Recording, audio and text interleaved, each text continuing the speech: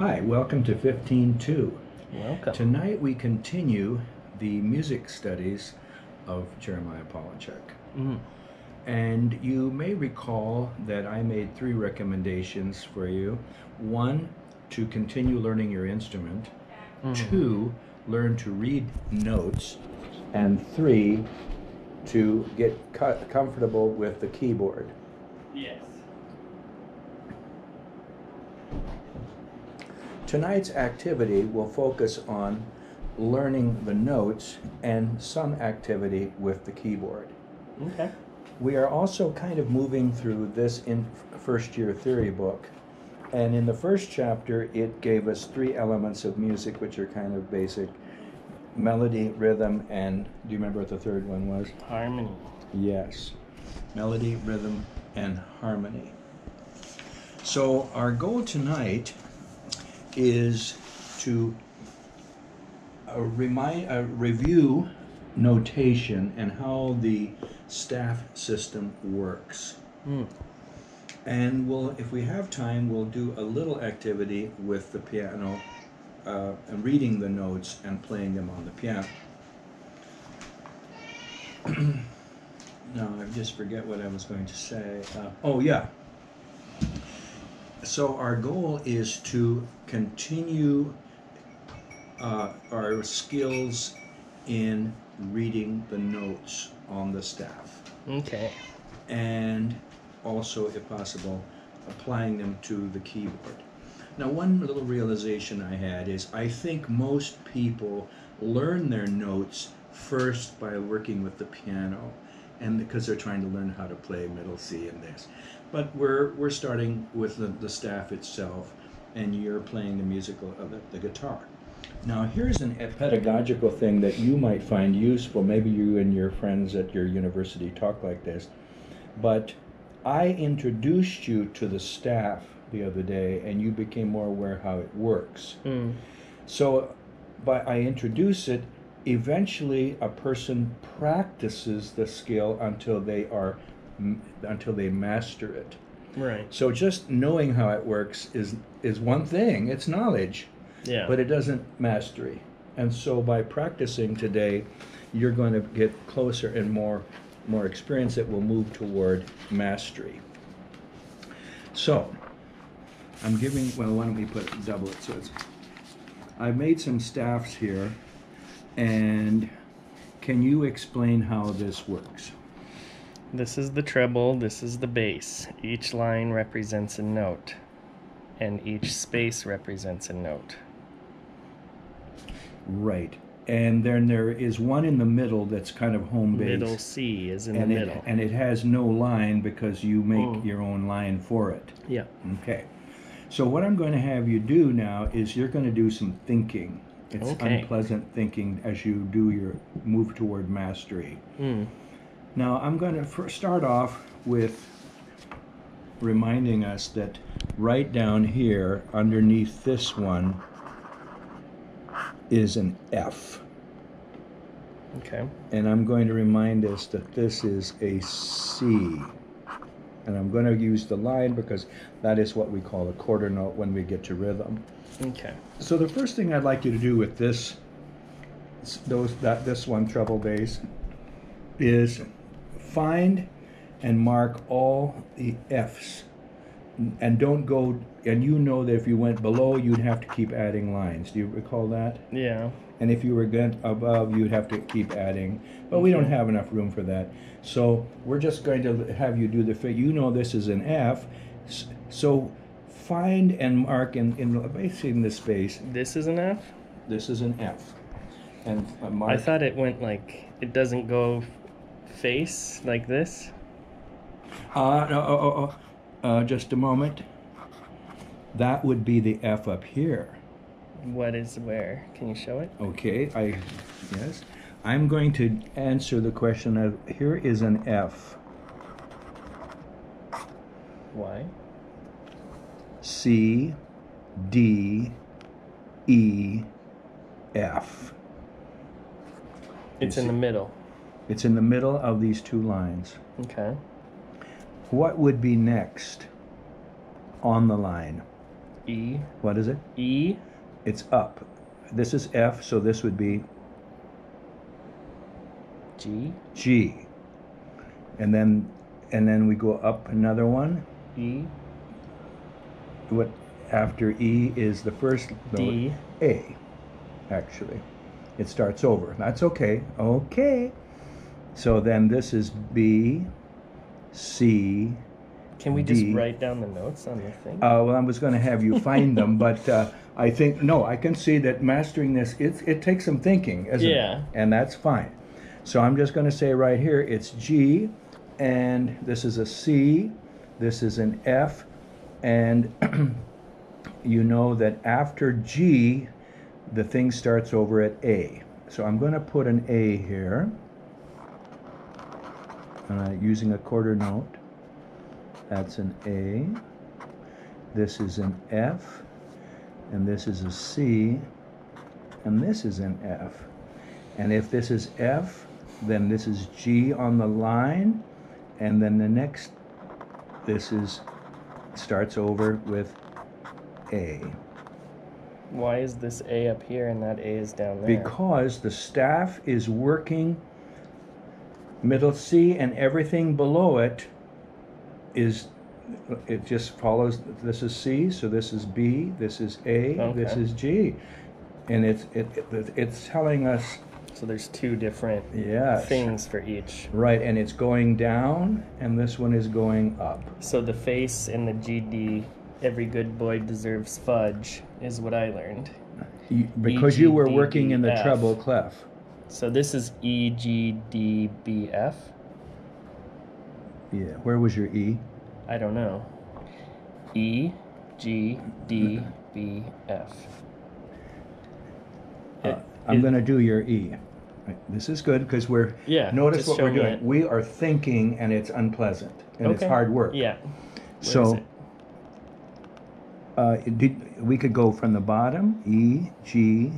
What's the next one? D. E, G. What?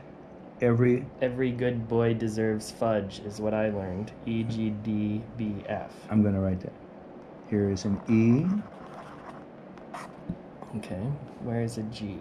And then the G. Okay, so that's how it works. D. Every good boy. B. D. And the next F. Okay. So we've got E, G, B, D, F. Okay. Every good boy deserves fudge. So now we've marked my original assignment. Here's an F, and here's an F. And I'm also saying in the left hand, the bass clef, here's an F. Can you find, and let's say use it, in the treble clef, there are two Fs that we can see that are not above the line. Yeah. So can you mark those in here for you? You know where they are. Here and here. Can you now make your own pretty quartered note? That is an E. Oh. That's okay. You see that's... So this is F, and that's F. That is correct. Now, let's do some thinking here. If this is A, or F, and this is the A, what the next one up would be? B. B. And the next one up? C. C. Next one up? D. Next one up? E. And then? F. So let's mark right on the line. Very good. Very off. Yes. Sometimes when you're in the treble clef, in the bass clef, you make the line go down just so it doesn't crowd it out.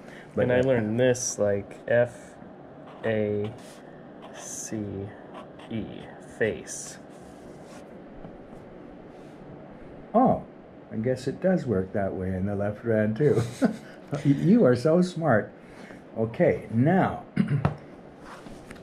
let's say we've got, can you tell us how many C's have we marked here? Or how many C's do we have available? There's a C and there's a C. Are there any other C's? And if they're not, can you figure where they would This be? would be a C, I think. There's the C. Why don't you just say C by it? Okay, so there's a C. Okay, and so point out with your fingers each C, C, C, and how about down here? There's a C, and the next C would be this one. Actually, there'd be more. 8 up would be this one here. So now, over on the remainder. And what is this? F. So this is That's G. an F, and that would be a G. Very good. Okay. Right. And you can see the next one up is A, B on the line, and then C. it turns out home base, C. Yes. So up here, would you write, just rather than the clutter, write in every C as you see if you can figure it out without looking. But do it over here. We have a little space. Some C. I think we had what, 3 C's or something like that. Well, there's middle C. Yes, very good. And then we have. Why don't you put the line through it so it's definitely a, yes, that's the C, middle C. Can you find another a spot for another C? Very good. C. Okay, how about a C in the left, in the bass clef? Well, we could do B, A, G. Yes. And before G. F. Yes. E, D, C. And there's your C. Very good. Wow. Whew. Can you, in this same space, mark the F's?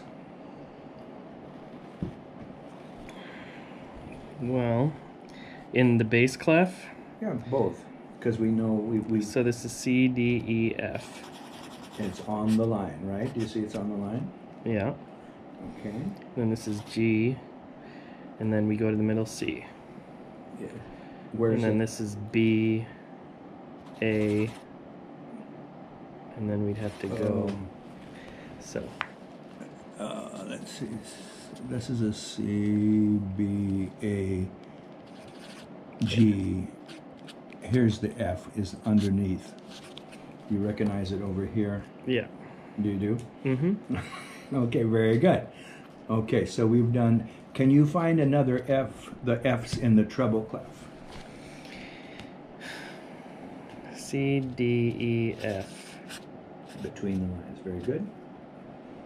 G, A, B, C, D, E, F. There it is. Very good. How much time do we have? Not much. I would think not. Okay. Says 1 minute and a half. Oh, okay. So since we're doing this exercise very well, would you find an A someplace? And mark your own A, even if you have to look at someplace else. Well, that's... It's pretty Yeah, good. okay, if you want to do that. That's fine. There's an A. B, C, D, E, F. Ooh. But now we've run out of lines. Yeah. So, okay, we got... Let's see, is that right? Yeah, G... Oh, yeah, A is... What? C, D, E, F, G. A should be in the middle of the line, in between them. That's good. Very good. I'm going to show you a little thing here. Then we go B, C, D, E, F, and here's G on the top of the line. And if I want to do an A, there's no line. So I'm going to have to add it. So once I get above the line, I had to add that line as if it stretched all the way across. Is that incredible? So now you're getting used to the concept of the staff and the notes on the staff and how that works as a graph. Yeah. And by thinking about it, you're moving toward some kind of mastery. Very cool. All right. Whoa.